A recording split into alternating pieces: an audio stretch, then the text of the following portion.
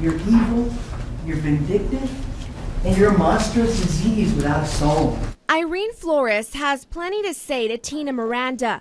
Prosecutors say for years Miranda stole money from Flores' parents, who she was entrusted to watch over. By all accounts, they liked Tina and Miranda, and she took good care of them when she was in charge of them. She just also stole their money, and a lot of money. We're alleging it's somewhere close to $200,000. A judge sentenced Miranda to 10 years probation, but ordered her to pay back what she took. I expect substantial and significant and consistent restitution payments. Do you understand? I hope it was worth it. I'm not going to stand here and foam at the mouth and holler, but you know what? What goes around comes around. That's who he stole from. And they were wonderful people. Wonderful people.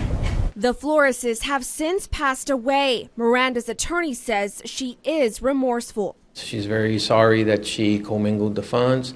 Her intent is to serve her probation and pay back the rightful amount that is owed. Miranda is no stranger to the law. She was sentenced to 25 years in prison for having her husband killed in 1986. So this was unusual that the prior criminal history was a murder. Miranda served prison time and was on parole when she committed the theft. She's always maintained that she's innocent, that she did not kill her husband.